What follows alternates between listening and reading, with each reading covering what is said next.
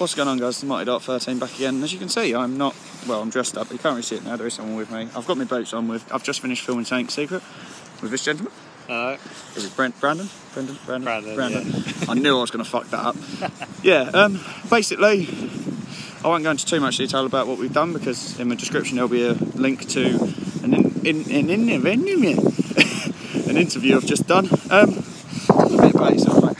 So, this in itself is for uni, but I'm a Millwall fan, and yeah, boohoo, I support Millwall. But no, no hate on my channel. I work down the club shop as well, so it's one of those things that where I was born, around in South East London in Guy's Hospital, so I like to do all the local stuff, and so I've actually interviewed a Millwall coach as well, not a big one, but one for the community scheme.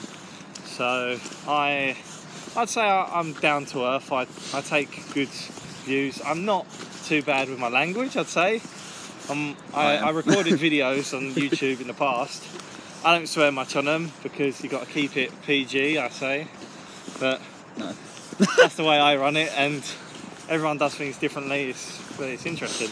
Yeah, to be fair with I mean, there's people who watch my videos who know I never keep things PG. It's, for me, if I had to censor myself, you wouldn't be getting the full thing of how I'm feeling. Yeah, no, and I do get that with some, and it actually adds to the ideas. I mean, to be fair, the amount of times I've almost gone thermonuclear at players, you just see it in me. I do get that, but when I've recorded videos in the past where I've been reacting to the game and everything, I've actually said words, and I've had to go, right, let's just play that as a video scene with no audio. Yeah.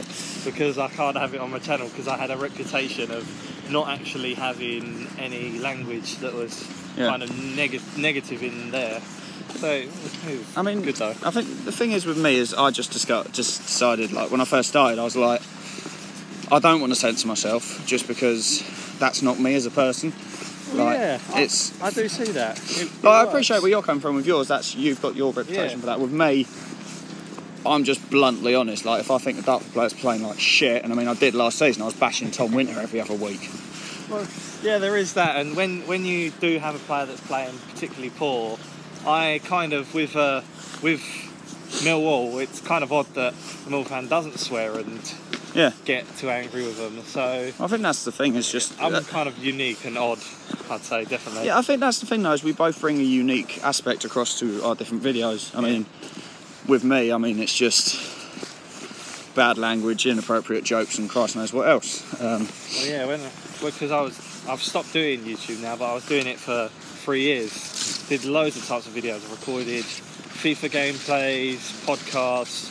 I did a lot, and it was just exhausting when you've got to travel back and forth. I mean, I've never been to an away game for Millwall, never, because where I've been working every Saturday, either I'll be at Millwall working or I'll be at my dad's garage working on the counter. So it's difficult to go to an away game, which is disappointing because when you're looking at the level that Millwall are, the Championship, the amount of big stadiums there, apart from Wembley, you've got so much to go to. And I think this is the thing, is if there is a drawback to being a Dart fan, because I don't personally think there is, despite what a lot of people say, you don't get to see as many of the massive stadiums as you would like. You know, you get the few odd leagues, like, that's a massive puddle.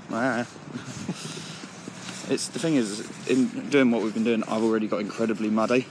Yep. I don't filthy. Even I have, and I've not even been rolling about in the mud. Whereas, well, I mean, anyone who watches me play knows what I'm like, but yeah. So obviously, link to the interview will be in the description. Thank you, Brandon, for appearing. Thanks for Thank you for the interview. It's alright, mate. And so I'll see you in the next one. So if you watch the interview, go and, I know he doesn't do YouTube, but go show him some love anyway. Fellow football fan, you know, Millwall, club who are very close to Dartford. So also gave us Alfie Pavey. Yeah, quality player. Incredible. So thanks for watching, guys. Don't forget to like, subscribe, share, and I will see you in the next one.